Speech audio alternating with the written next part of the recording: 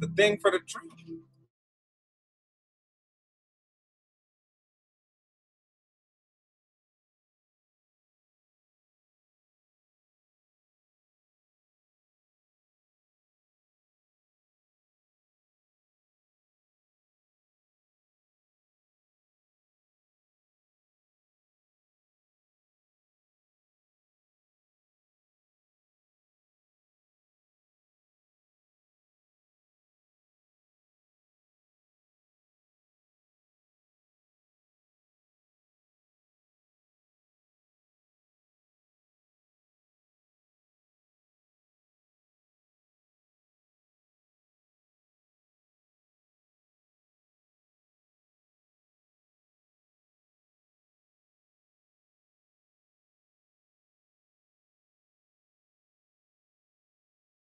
Hello?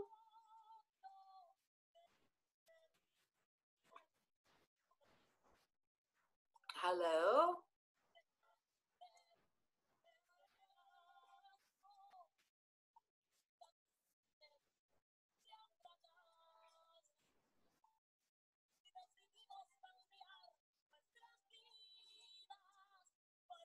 Haley?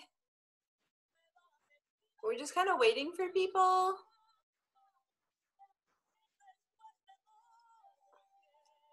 Oh, you can hear me. Oh, great. Hi, Lee. Is Lee Schmidt available here as well?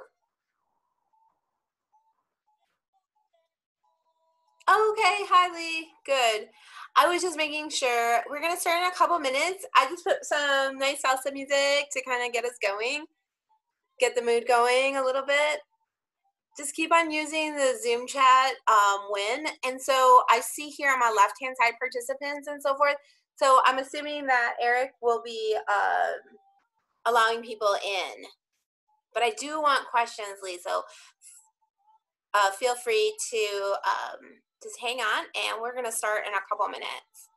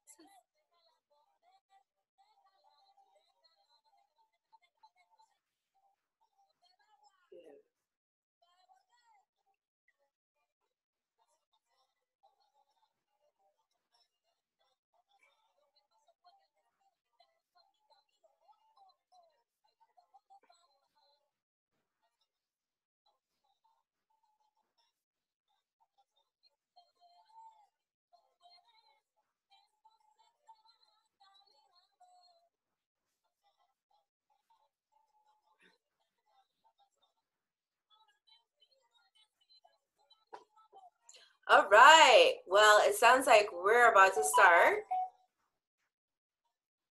Eric, I'm assuming that you'll let people come in as they come in.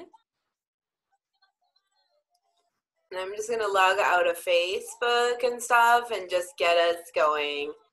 And hopefully by closing this, doesn't close off everything. Oh, isn't that lovely? The music just stopped. Just stopped right there, right when we needed it. So I'm just going to start my video. Hey, y'all. Hello. Sounds like this is recording. Oh, hi, Kathy. People can join and view, and if you want to be able to come in, I can let them in at your request. I'm watching the chat. This is how the webinar works. All right. How y'all doing? Happy Monday. Hey, ladies. Hi. Oh, and we got Catherine Steffens and Kathy and Leanne Miriam. Oh, my gosh. Hi, ladies. Hello. So I'm just going to start with sharing a little bit of my screens with you guys. I have been asked to do this. This talk today will be about storytelling grounded in equity. Yeah, and I know I'm starting right at the top of at 3:31, simply because I want to be respectful of people's time and get us out of here at a good time and get you with the tools that you will need to continue your storytelling, either empire or the platform that you're developing, or maybe that you are spearheading other folks to come in into sharing their stories on your platform. So I'm assuming that we have various different people on here. I know there are some people who are leaders who are helping identify those stories and highlighting them and uplifting them. And then there are people here who might be wanting to start their own storytelling platform, or how can they uplift the marginalized stories that they're hearing every day. So how do we relate this intersectionality? Oh, lots of intersectionality here, lots of pause into this subject of the coronavirus and what's happening right now to stories and storytellers. I myself have been storytelling. I think this is like pretty much how I learned English, was through watching and mimicking stories. And how they evolved in my background was through my grandmother doing a lot of storytelling. So as an adult, I have found that I have a form of dyslexia. And through that, it made me understand why oral storytelling was so important for me, and having every pronunciation, every annotation, and every connotation of those words really flow to me. And why they meant so much was because when I would try to read them, right, the words would mix up a little bit. So that being said, I became just almost obsessive about storytelling and wanting to hear stories from all over the world, really. And so I started listening to a lot of TED Talks. You know, I was enjoying doing writing circles around storytelling and prompts and so forth, and learned so many ways to harness my own stories and write them with patience, without the anxiety of like a teacher standing over me, without the time anxiety of maybe some sort of writing a paper of some sort. And through that almost subconscious writing, the art of storytelling came through me. And I just, as now, that happened about like around 15 years ago. And so since then, I've been helping nonprofits, because that's where I started working, was in nonprofit work. Providing social services through Joining Forces for Families, which is still a very viable and worthy network of social services in Dane County. And nowadays, though, even to get acknowledgement, or not even acknowledgement, just like to get community capital buy-in for your programs, you need to be really well versed in how to raise equity through storytelling, right? Through the very people that you want to impact, you got to know how to cultivate those relationships. And so we're going to go through some of those steps today. And it says here that I am now streaming live through Facebook. So, hey, Facebook people. I will be able to switch back and forth through apps. I'm just not going to be able to do that. So there will be some questions through this workshop today. And perhaps later on I can go into the stream on Facebook and we'll be able to answer your questions, okay? But as of right now, I'll be watching the Facebook and the chat, says Eric. So if you hear me saying words to you guys and you're like, where is she seeing that? That's all in the Zoom web chat. And so Eric's kind of, Eric Upchurch is kind of our moderator for today. So I wanted to bring with you guys what I'm bringing with me today on this talk. And these are these two books. One is called Sustaining Spirit, and it's by Noemi Ortiz. And she's doing self-care for social justice. So a lot of the agencies that I work with are grounded in social justice and racial justice.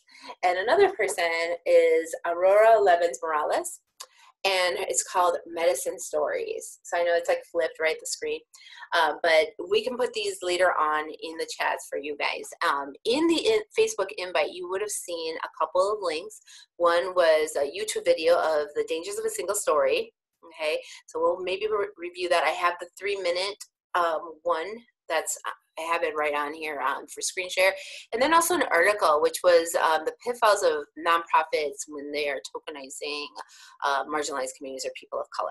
And so through those articles and all of this work is how we're gonna uncover some things that you can take into your toolbox on how to build equity for your audience and for your platform, for your agency, for the groups that you want to support, for the women that you love, for the men that you love, for the children that you love, for the storytellers that you love, you know, whatever you're feeling most dedicated to. And when I say love, I do also mean like dedication. It's not just like passion. So passion, we throw that word around. I'm very wordy, as I said earlier. You know, I'm really into the connotations and descriptions of words.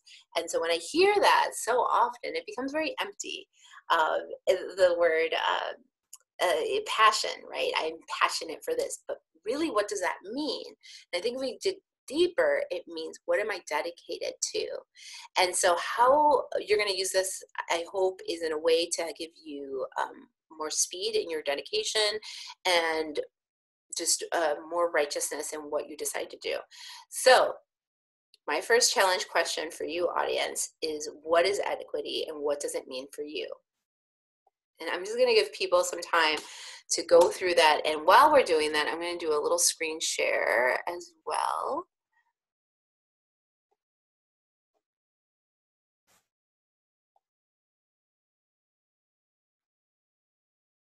And so while you guys are thinking about what equity means to you, I wanted to put down my own profile of benefits of workshops that I do in my consultant work, and how I build trust through confidence and wellness offerings such as this course.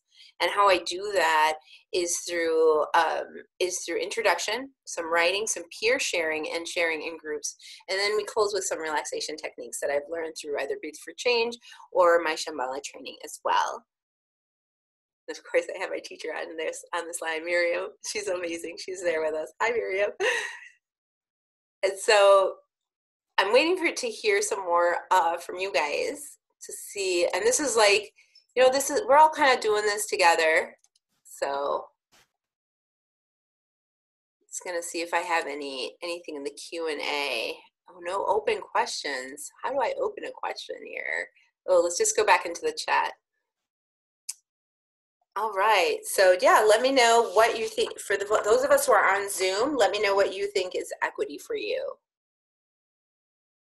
And I'm kind of just, I'm just watching here, see who's all on the chat right now. And if you can just put in one sentence there of what equity means to you.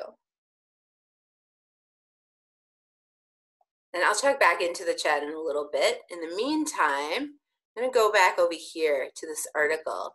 And it's in the links, and I'll actually put that guy right away into our chat as well, so that you guys can access it at the same time. Oops. I really love this article. It comes from Helen Kim Ho, and you can find her in Medium. Medium has become a really powerful tool to be able to, can you give an example, said Polly. Yes, I can. I'm gonna give an example of, yes, of building equity. One way I think that is really important to build equity is by, like what I just did, which is naming the author right away, naming the medium, how it was. Another example that I mean, even recently, almost every day, right, we are sharing things, images from, say, Instagram, and then you kind of screenshot it, you know, post it back onto your page. But if you're not tagging the agency, the influencer, or whoever, right now I see that a lot on marginalized communities. You know, we're great for original content. We're amazing artists, and we have a really keen eye on what's happening right now, especially when it comes to COVID-19, right? We have marginalized communities that are suffering. African-American community right now in Wisconsin is suffering. They're dying at a higher rate than anyone else in the country. And so when that information is being shared, who are we crediting that article to? Are we crediting it back to who wrote it, or back to the communities perhaps that are helping with the situation? So it's like framing it all, and it's a lot of labor, mind you. I'm on the internet right there with you, and so I know that's a lot of labor to do to investigate it. But if we're going to properly show that equity, we got to put in almost as much as labor as the stories that they impact and the stories that are the originators, right? And so that's how you're going to be paying it forward and giving people the right information. You'll get corrected perhaps too. I mean, it might not be exactly the exact information. The information changes day by day. And so just being gentle with yourself as well too, and just acknowledging that you might not have all the answers is really appropriate. And so this article was written in 2017. I do feel that this article is still very legitimate today. A lot of content that contains people of color is just plain eye-catching. Why? Because in the United States, we are exposed to mostly a white media, right? So there's more majority of white people in it. So then, therefore, when you're online and you see content with a person of color, it's very eye-catching, right? You zoom in on it, you're going to look at more of the actions and reactions of what that content or image is saying to you as well. And she goes through a lot of different tips, but one way I thought was really interesting as far as equity and giving that example is like, you pay the staff in charge of messaging are white. So a lot of our communicators, a lot of the people who share are paid staff and at a level that's like very elevated to your volunteer storytellers who are people of color.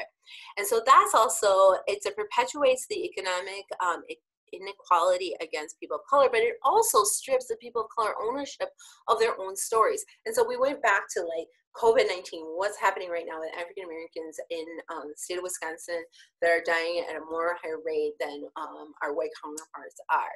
And the narrative has been, it's because of the lifestyle and so forth, without including the health inequities that were there prior to, because we had Black infant mortality rates were quite high previously to this.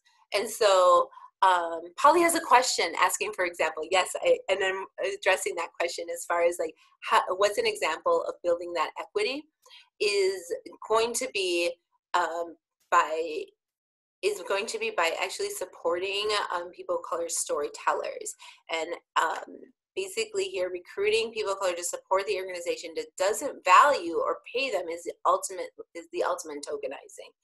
So what can you do? And that's kind of my question to you all, is like, how can you help equalize this? One way is, I think, is by giving credit. Another way is through stipend and through economics. I think we're going to start finding that there's going to be more ways throughout this conversation. And so keep on that list. Oh, Araceli, you know what? I thought about this. This is a way I can do it. Maybe it's not money. Maybe it's something else, which is grounded in social capital. And what's social capital?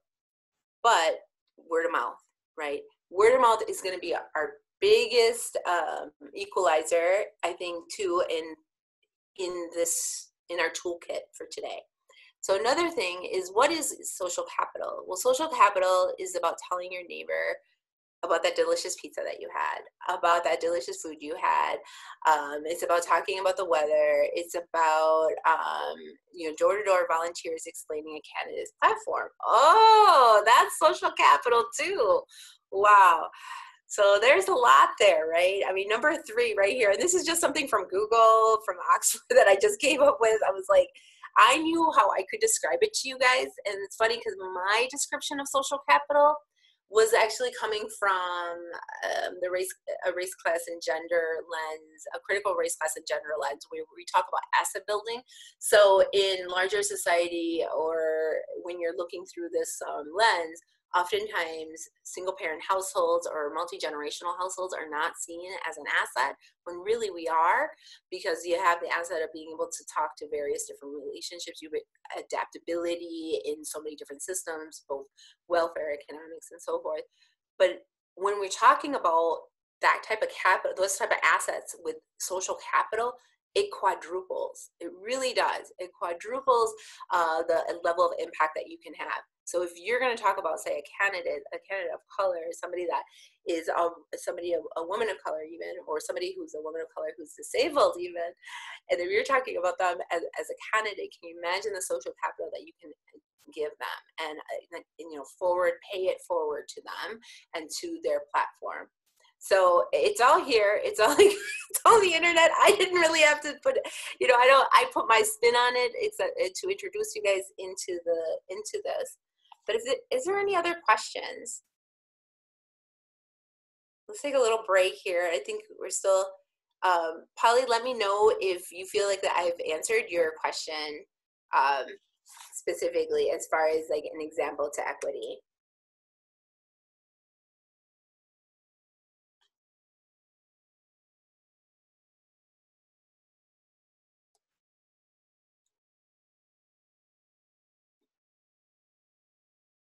Thank you, Kathy.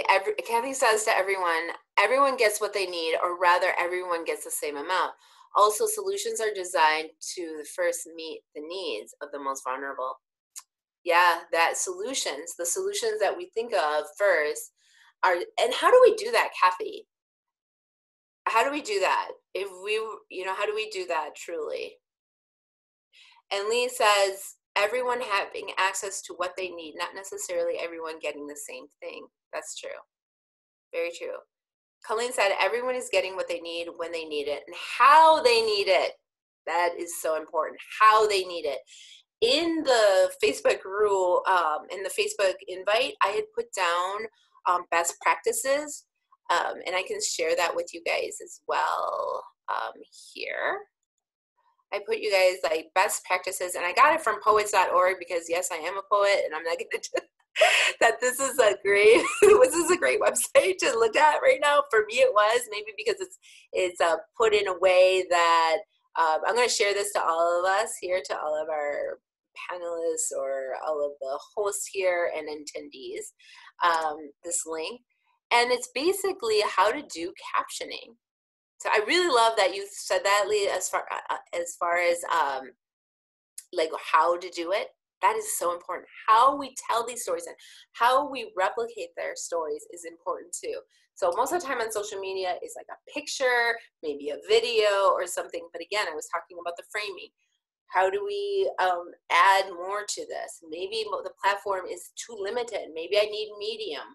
Maybe it'd be better if I had an account on Medium and I did it that way. Maybe it's through a blog post, something of that sort. And the only reason why is because that's going to give you more agency, more space, more tools to be able to do some of that other uplifting and the how, right? The captioning that maybe you might need. You might need someone to do sign language there. I did not ask any of my participants right now whether or not they needed this in an alternate format. And that's something that I think as we move forward in this way of communicating, that we're going to have to be very conscious of. We always think, at least for me, I think about language. I was pretty assured by the people who registered that I wasn't going to, that I didn't need bilingual services, or for me to be bilingual at the same time. That's a huge thing to expect of a presenter, is to do it in dual languages. So, and that's something that I get asked a lot, is for me to do simultaneous translations in my presentations. And I won't do that. Maybe I might do that for friends or in my own Facebook group. I might do that, but I won't do that necessarily in a presentation. It just takes a long time, and it's a skill that really should be taken with thought, right? Translations on the fly tend to be not as impactful. They tend to be conversational and not as educational. They need to be done with thought and process. And so if it was all narrated out, I could possibly do it by captioning, and I would do it afterwards in the editing and then reboot the video. And so that's a way of a workaround through that. And that's something that you might want to think of when you're, if you're in charge of any kind of trainings for your organization, or trainings that you want to host and you would like it to be translated in another language. Thinking about recording it now and then going back to editing it for closed captioning or for translation. And that's something you want to think about in the front end of your project. I'm looking down here because I'm looking at my notes. I won't lie. So we are here at now 3:50. So I've been talking for a good 20 minutes, and I want to make sure that you have what you what else do you hope to like learn, copy, steal, whatever it is? What other things would you like to, if you had one more question to ask me back, right now, real quick, what other things would you like me to dig into? Catherine, Colleen, Kathy, Lee, and Miriam, and Polly. So I'll let you guys just like kind of mule over that. And I'm going to screen share again.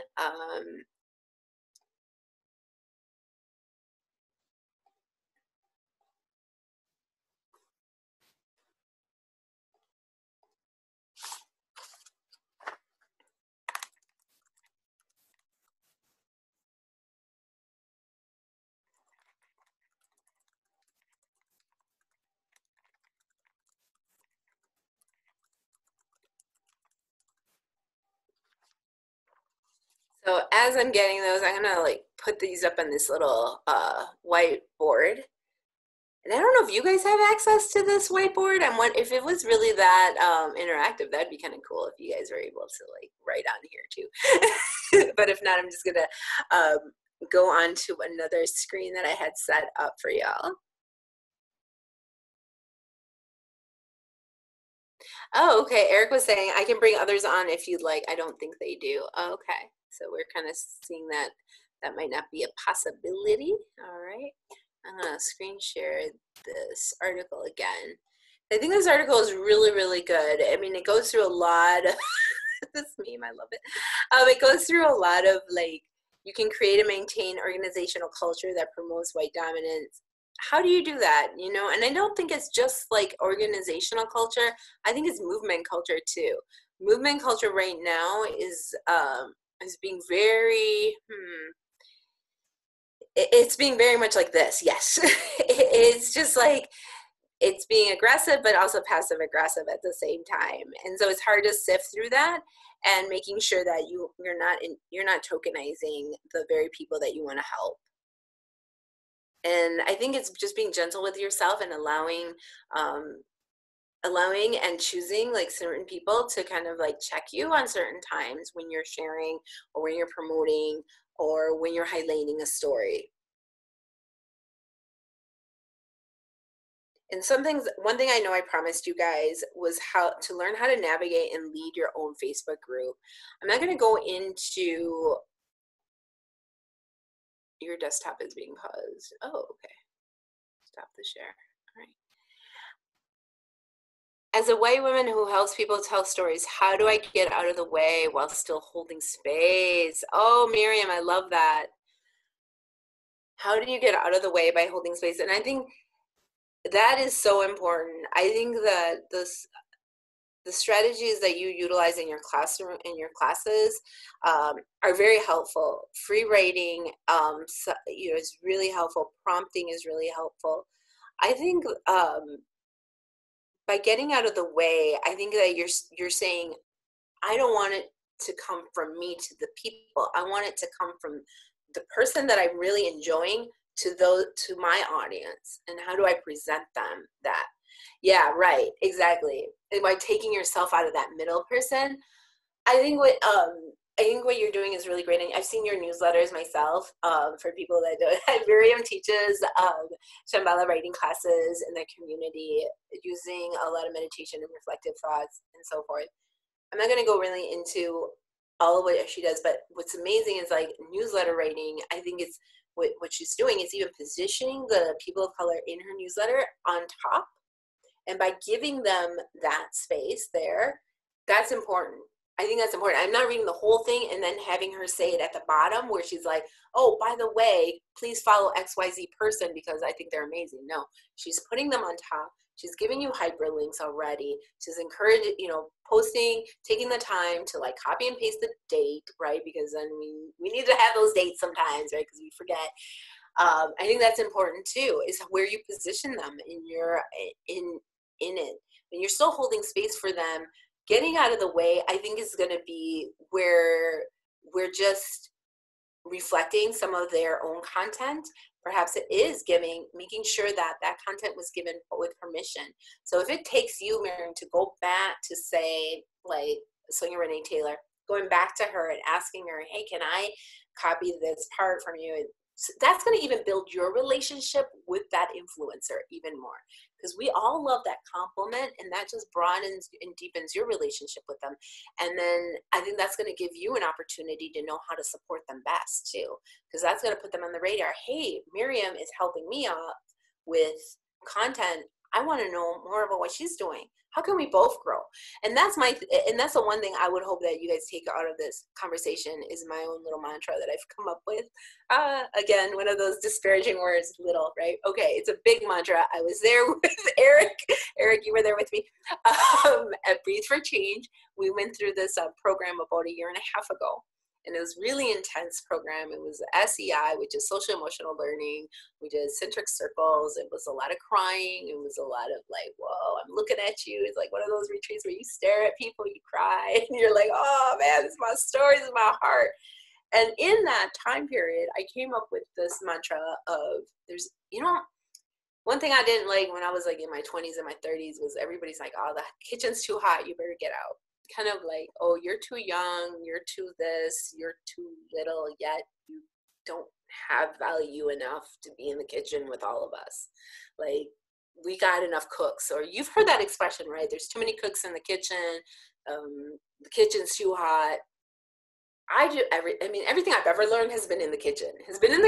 With these amazing mexicanas making these amazing tamales or tortillas and whatever. And we're talking about all kinds of life, and you can imagine like how much life can go into cooking, right? But we all know this, that it's like hard. Cooking is hard. Being in the kitchen is hard. Those are hard stories.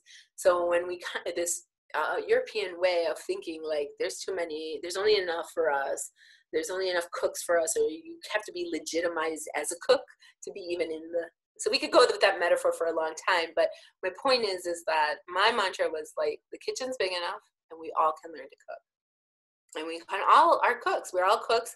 We can learn to cook. So that's kind of my mantra from all of that time period of spending with Breathe for Change, which is an amazing program. I hope that you guys get to check it out. They're doing they're teaching SEI to various teachers in the United States. And so one of my other tips of being authentic is how not to harm in storytelling in regards to marginalized communities. And I want to read to you guys this passage from, it's called Forked Tongues. Can you imagine? Can you imagine? Forked Tongues. Okay. So it's called Speaking in Tongues, and it's from the Medicine Stories. And this woman, Aurora Levins Morales, she's like a Jewish, Puerto Rican woman. She's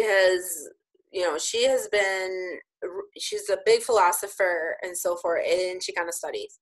So about 5 years ago, she says, I was tinkering with an editor, a feminist academic, about the changes she wanted to make in an article of mine, when she informed me that a line I had written was not English.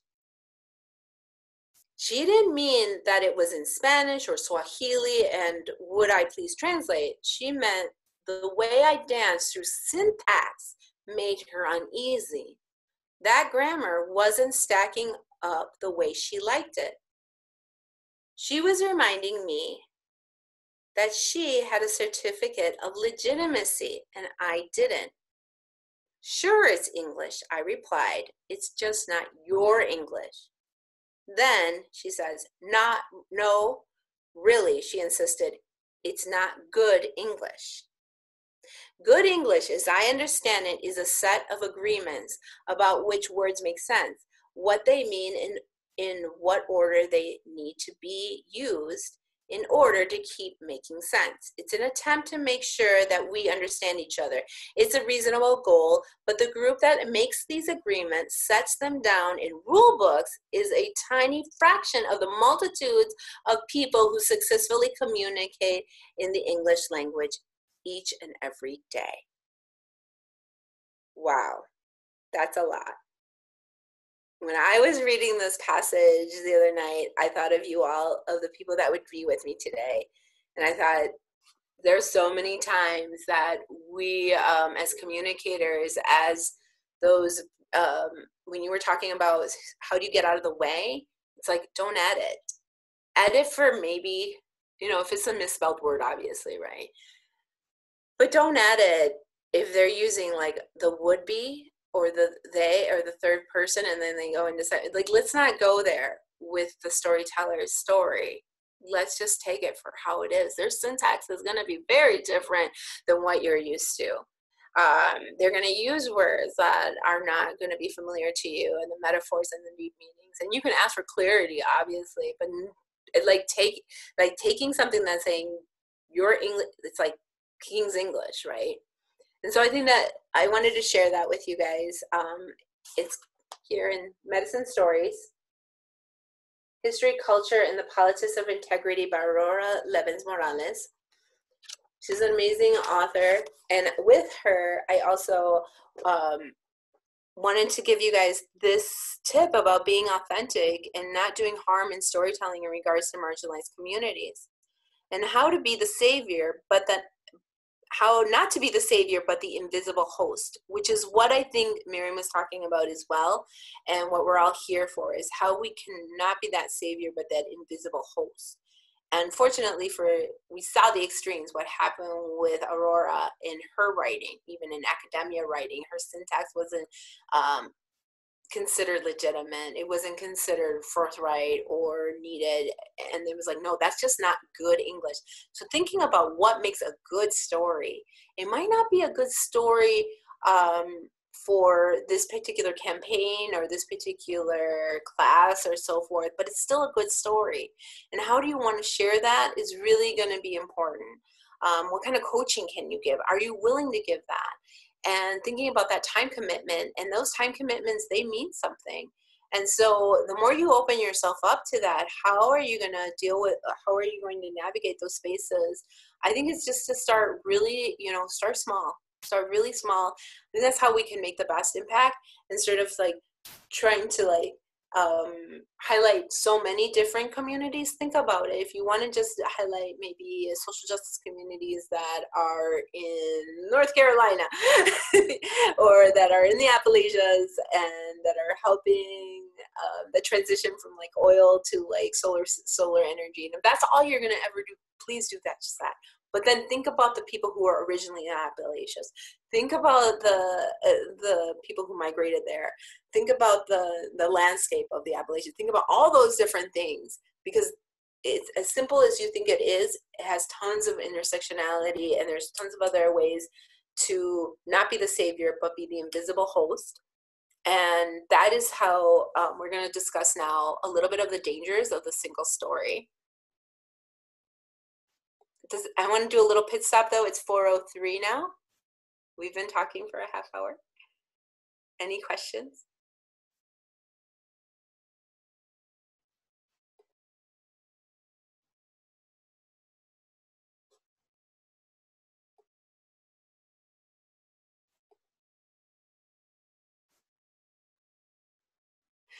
Okay, Polly, I did not see your question. When I'm dealing with an international group of people in emails or social media, what are some tips for inclusivity?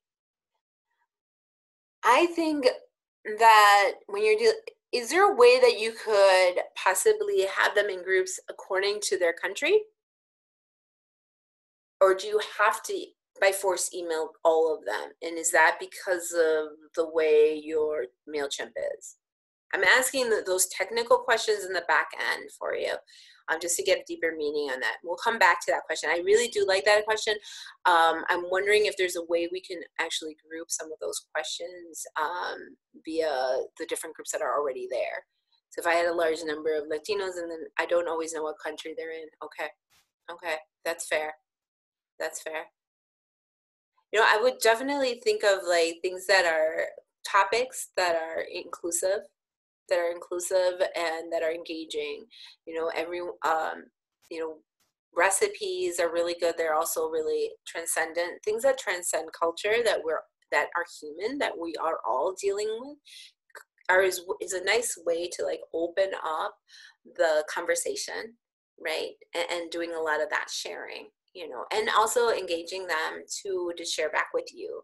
Like you can, I know for one campaign, it was all like these, they were all part of this email campaign newsletter, and they happened to be agencies around town that dealt with the environment. So I put myself down as the novice environmentalist person that had no idea about recycling or the planet or anything. So every day, every week when I shared out a thing, I said, okay, this is what I learned this week about the planet. So I would force myself and Google like a planet fact, and then I would put it in the newsletter. And so although all of them came from different agencies, that the one thread that was around it was sustainability and in environmentalism. So if we can find that one thread that can kind of like link everyone, I think that would be great. I hope that answers your question, Polly.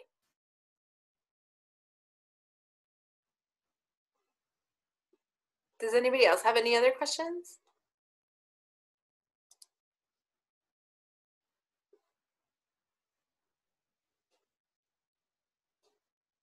I love this like Q&A little thing. It just like, yes, I have some ideas now. Thank you, Polly.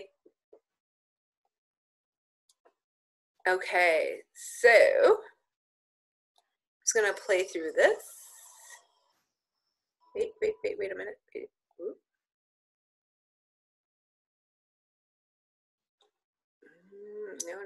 No. This might not be the right YouTube. Sorry, guys. Here it is. Here she is.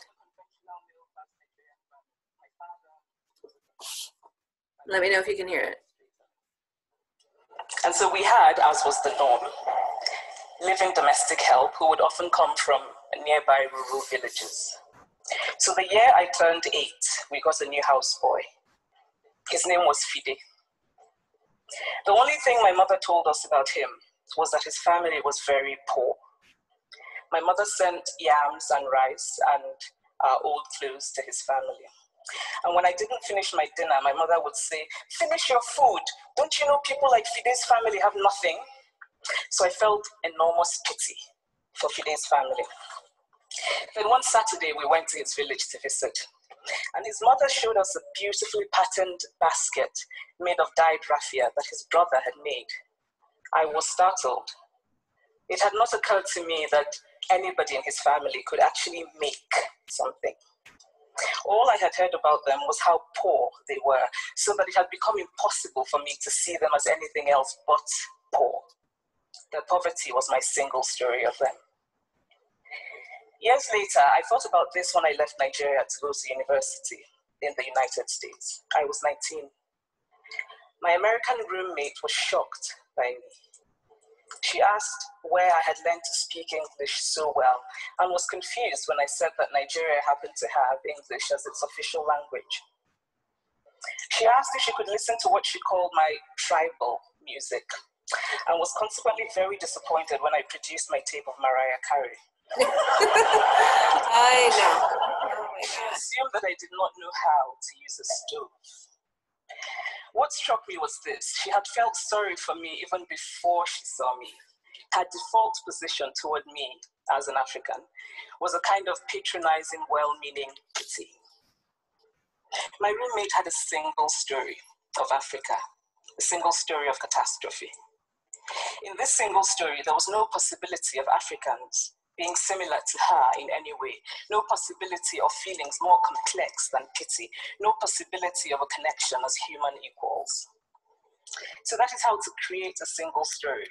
Show a people as one thing, as only one thing, over and over again, and that is what they become. It is impossible to talk about the single story without talking about power. There is a word, an Igbo word, that I think about whenever I think about the power structures of the world, and it is Nkali. It's a noun that loosely translates to be greater than another. Like our economic and political worlds, stories too are defined by the principle of Nkali. How they are told, who tells them, when they are told, how many stories are told, are really dependent on power.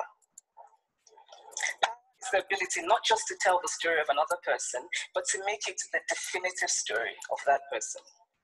The Palestinian poet Mourid Barghouti writes that if you want to dispossess a people, the simplest way to do it is to tell their story and to start with secondly. Start the story with the arrows of the Native Americans and not with the arrival of the British. Exactly. And you have an entirely different story. Start the story with the failure of the African state and not with the colonial creation of the African state, and you have an entirely different story. Oh my gosh, that's exactly what we were just talking about. I love this video. It never gets that old for me. I don't know about you guys, but it really, oh my gosh. Okay, wait, I gotta pause this. Okay, stop the share. I just love this, guys.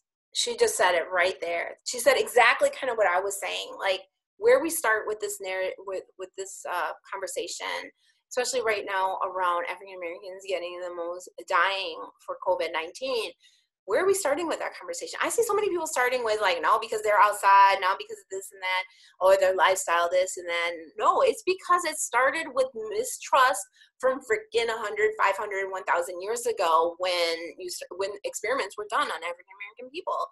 Like a lot, you know, when those medical experiments were being done. I mean, who's going to trust? It's hard. And they were not the only ones. You know, Latinas, Puerto Ricans have been experimented on. Right now, it's almost, it seems like we're all being, Latinos are being experimented on by keeping us in cages. So there's a lot there, you know, there's a lot there. And this final question I have for you, well, two questions actually. How can you tie your agency or project's mission to the pandemic that is happening now? And what are some creative ways that I can help you do that? Okay. But how can you tie your agency, your project, your dedication, what you're into right now? How can you tie that mission, you know, the vision, what you're doing? So say if it's social justice or if it's social justice in communities with disabilities, whatever that agency or movement it is, how can that mission be tied to the pandemic that's happening now? And that's a challenge I think we're all facing. But I wanted to put it out there and see how I can help you perhaps brainstorm, you know, come up with some ideas on the fly here. And I'm just going to wait for questions to pop up again in this like beautiful question and answer area. But I just truly love it, and I'm so glad that I was able to find just that 3-minute clip. It's like 3 minutes and 40 seconds, and it gets right to the nugget of like, if we started our stories, when we start the stories of a people, matters so much, right? It matters so much. If we're only going to give people the Frida Kahlo and the tacos, you're not going to know about the Latino experience in the country. You're just going to know that we brought in Frida Kahlo and tacos. Oh, great. But what if we started that story from Christopher Columbus, from before the time Christopher Columbus came? What if we started that story with you know, the Tarasqueños becoming the first male ponies before there was ponies in Mexico or donkeys doing it. The Tarasqueños were running the mail system up and down the hills of Michoacan, and they were probably the first postal service there ever was. And they have extreme speed and agility in their running stance, and we don't know that. And there's right now there's a marathon woman, Latina Mexicana, indigenous woman, is, you know, she runs pretty much like on sandals, and she's won many marathons. She's quite famous on YouTube and internationally has been asked. And that's just the way she survives. Her family survives, is making money through her runs. So it goes from like way back when to now, and how that intersectionality happens and how that storytelling happens is really dependent on how we frame it and where we start, right? So I'm just gonna wait for some more questions. Oh, I got 2 questions on the Q&A. Okay, I'm just trying to, I think it's an opportunity to share voices that are not being heard, with their permission, of course, in an unedited manner. Yeah. Miriam says, that was a great clip. I love that talk. Here's my question. I am feeling a bit overwhelmed with the work I already have.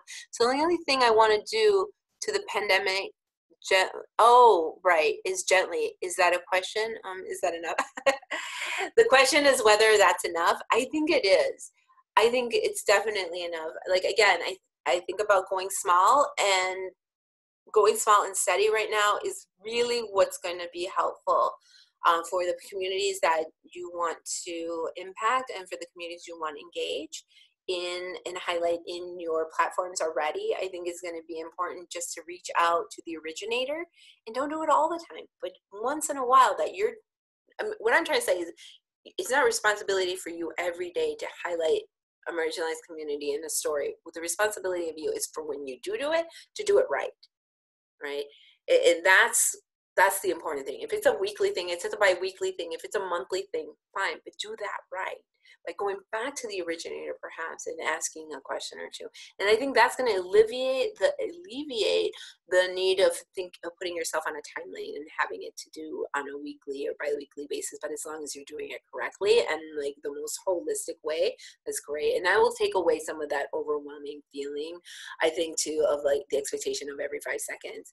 What is good to share for you, thinking of, just proposing it back. What is that reflection? And what is it? I mean, you're seeing all this information on Facebook and on social media, but what does it mean for you to see all that?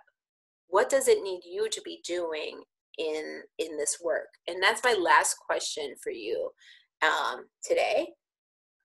And making sure that I'm writing this right. What does it need you to be doing? I'm just writing this down here in this like little part here, need you to be doing. So it's a 2-part. It's like finding yourself in the landscape of the work you do, right? Thinking about that landscape. So I'm asking you to do some mindfulness right now, getting that mindfulness hat. If you need to close your eyes, that's great. You just want to imagine the landscape of the work that you do and why this landscape. Okay, so you're thinking of it. Maybe it's Madison, maybe it's Oklahoma, maybe it's, in my case, sometimes it's Mexico, right? What does it look like, this landscape? Is it the art centers? Is it the museums? Is it the daycare centers? Is it the adult senior centers? What are these groups look like, all right? Think of their structures, think of their buildings, their logos maybe. This landscape, and why this landscape of your spaces, groups, and movements need you to be doing. What do they need you to be doing as far as work? So finding yourself in that landscape and identifying what that is, what those landscapes look like, what are their stakeholders, who are the, there's different maybe levels, maybe there's little mountains and rivers and so forth, and like maybe there's parks in there too, and like what do those landscapes look like visually, like thinking about what that playground looks like where you play every day. Because you're being full of media all day, you're searching and you're looking at all this media, but it all has a thread, right? It all has some sort of commonality. It's either self-empowerment, it's either liberation, it's social justice. It could be writing, it could be building my own platform, it could be a lot of different things, but what does that landscape look, and why does this landscape of your group spaces world need you to be doing? Like, what does it need you to be doing, not why? Oh, sorry guys, still kind of learning how to do this technology. I'm going to rewrite it again. And I leave you with this last question. It has a lot to do with the work that I've been doing with Aurora Levins-Morales and the studies that I've been doing. She talks a lot about locating yourself in that landscape and uncovering your what and your why. Why does this landscape need you?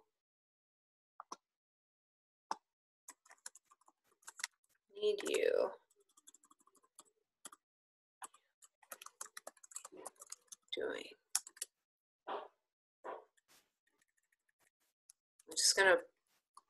I'm just writing it down over here a little bit.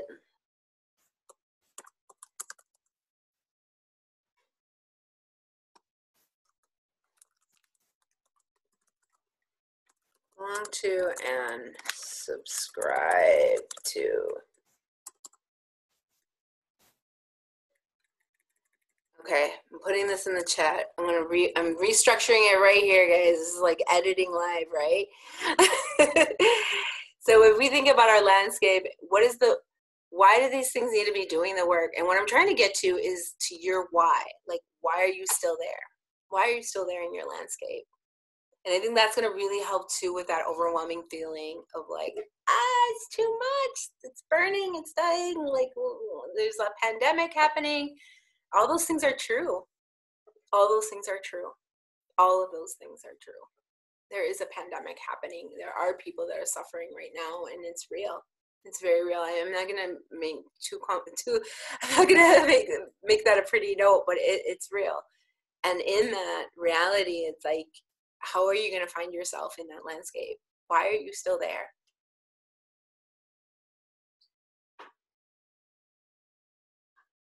Oh, thank you, Polly. Polly says, you're right about the internal landscape. Never thought of that. Amazing. It asks for us. There's definitely an internal landscape that we are diving in every day, and we visually are attracted to like certain messages on social. Gosh, Instagram, who hasn't been down those holes, right? YouTube holes. I mean, hello, people are doing mukbang. I just learned what mukbang is. There's a mukbang, there's two people that I follow here in Madison that eat mukbang. They did before the coronavirus. They haven't been on it lately, but they would get their food from like literally Chicago. Like they reminded me so much of Mexicanos. Like we are so the same in so many ways that way. They're like, we will travel to get the good food. These guys would travel and eat these awesome potato chips from Chicago, like, and this other stuff. Anyways, it was so much fun because I would like travel with them with their eating using these mukbang videos. I didn't know what that was, but that's the glory about social media, is that we get to go through everybody else's, their worlds, right? They let us into their worlds, and we are an awesome audience because we show that empathy and that sympathy to them. So like, how do we repay that for that content, right? It's either through payment, it's either through representation and so forth, but why are we there? So maybe if we got to the why are we there, we can tell our friends, hey, this is why I was there. This is why you need to be there. That was kind of the thing. That was like my conclusion. So I ended about 8 minutes before. It is 4:23 now. And that was the conclusion. Sparkles. That was it, guys. That's the conclusion of today's class. Oh, no, thank you. Thank you. Gracias a ti, Miriam, for being here, and Kathy, and Lee, and Polly, and Colleen. Hi, Colleen.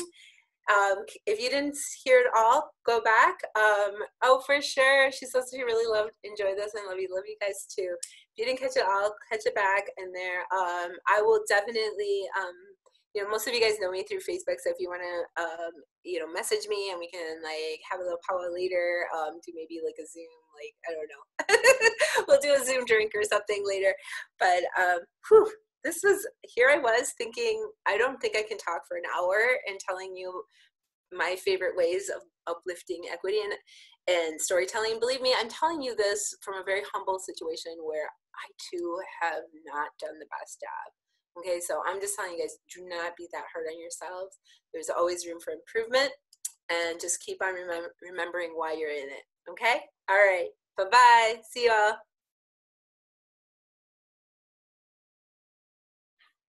Oh, thank you. Bye. Bye-bye.